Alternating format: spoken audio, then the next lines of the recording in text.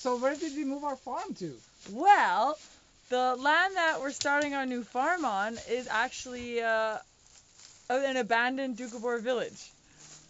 Yes. And we are actually standing in the foundation. Yeah, I think so. Yeah, so this is one of the foundations of one of the buildings in the village. And there is very little evidence left of what was once actually a thriving village here. And in this video we're going to start digging a little bit into the history, and so please come along. After a while they started building a school. Overnight it burned down. Really? Yeah. They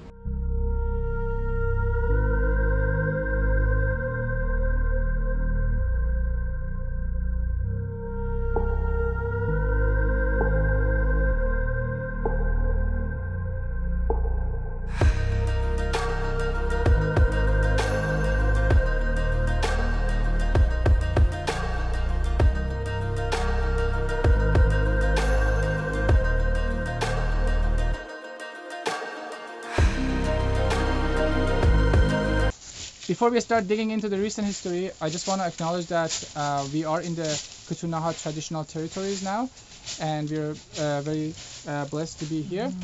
And but for this video, we want to dig into the recent history. So what happened to the Doukhobors? Yeah, well, in this land here was purchased in 1912 by the Doukhobors when they were still living in Saskatchewan. They started several communal villages in the area. Yeah. And we saw some photos with some of the community members shared with us. And from the photos, it's really clear the Doukhobors were really great at building. Yes. They have absolutely beautiful buildings that they were living in, but they had also many other buildings in the village. And the layout of the village also is surprisingly organized and well thought of. So this whole place was a community of several villages, and they were laid out really nicely. And all the space in between was packed. It was totally packed full of fruit trees and shrubs and different annuals that they were growing. Yeah. Grasses. And for the cows. Yeah. So we really wanted to find more information about how they lived here. It was a thriving community here. Oh, we were very lucky that my Tota Basunya, or my Auntie Wendy, knew some people who knew people, and she put us in touch with John Kolesnikov, who was born here in Blagodatnoye in 1927 and grew up here, met his wife and got married and lived here. So we're very excited when we were put in touch with him and had the opportunity to talk with him. Do you remember the buildings? What kind of buildings did you live in? The dome. The dome? we lived in those big buildings that they made first. And like, you want to see a building here someplace. Oh, yeah, yeah, photos. Oh, wow. Oh. Here are the big buildings. Oh, okay. So those are the residences. Residential, Over yeah. here. Which one was your village? Mine. Did yours have a certain name, or were they all Blagodatnoye, or did you have certain Oh, names? there's all Blagodatnoye. Oh, Comes from Ktunaxa here. Uh-huh. Ah. This comes right. This little corner. It was yours? That was yours? No, Zibarovs. Zubrovs. Oh. And then, added to that, another was a village here before the big buildings burned down those days. Really? And they were just smaller buildings they stayed in that time. Okay. So neat to be able to go back in time with John and ask him a few questions. One thing that I found really cool was his story. He had made his own boat to be able to leave Blagodatnoye and get to the other side of the river. So there was a road in and out, but it was a long road, and you need to go by horseback or by foot.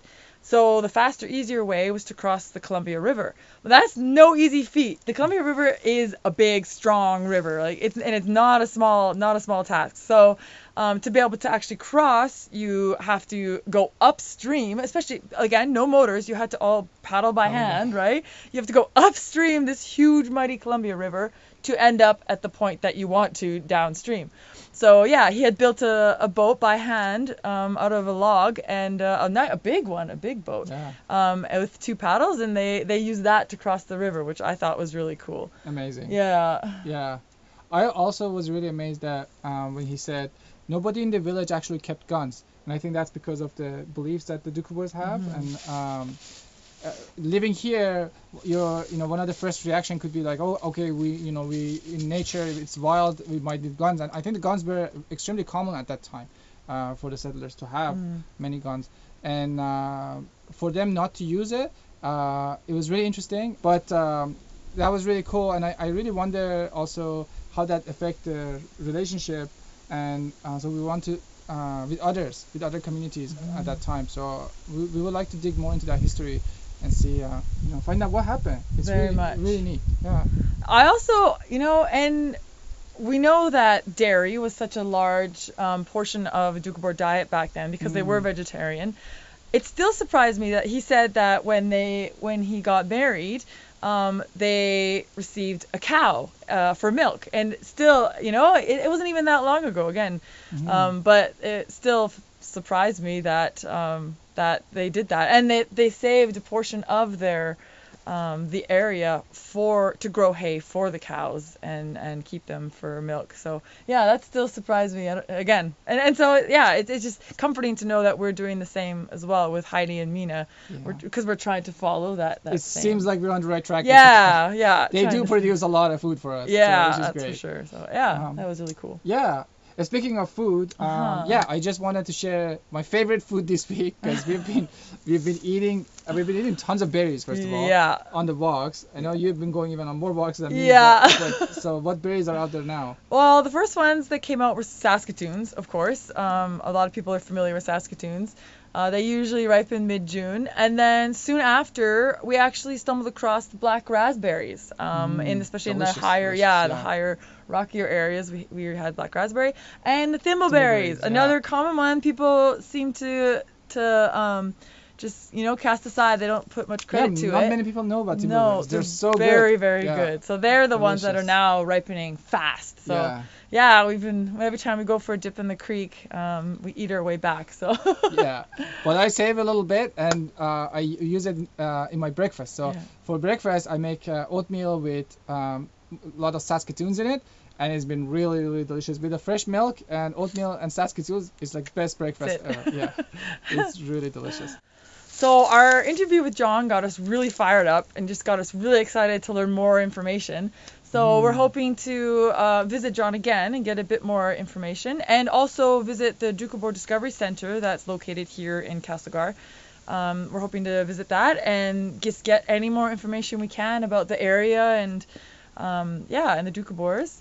And if you know any source of information that could shed some light about what happened, we have so many questions that Photos. we want to learn. We want to learn how they were doing things here in this village and how they were growing things, and all those questions about living here sustainably off the land. Especially in winter. We have so many questions about winter. It just blows our mind. There's such a big village here, and they were working all together with very little access to the mainland. They had to cross the river to get there, and no electricity here, nothing.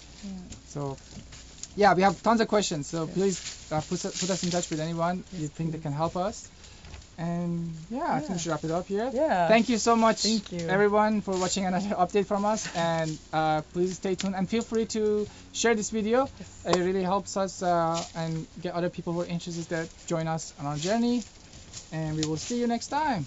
Bye.